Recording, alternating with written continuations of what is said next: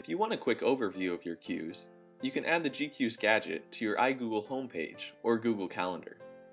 To add the gadgets, go to Settings and click one of the links. Let's add it to my iGoogle page.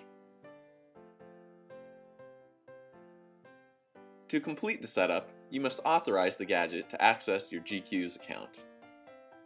Go back to Settings and copy your private key and paste it into the gadget. You'll only have to do this once for each gadget. Now I can see my items with due dates at a glance, whether they are overdue or coming up.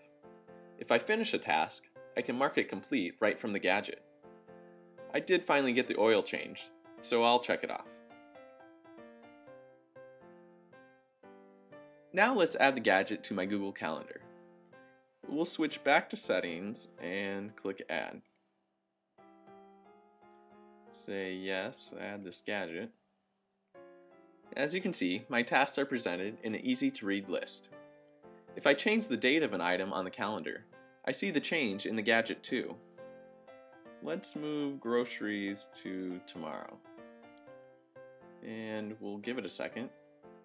And now they show up for tomorrow. To access the full GQueues, I can just click the logo. So there you have it. Add the GQueues gadget to iGoogle and your calendar for quick access to your queues.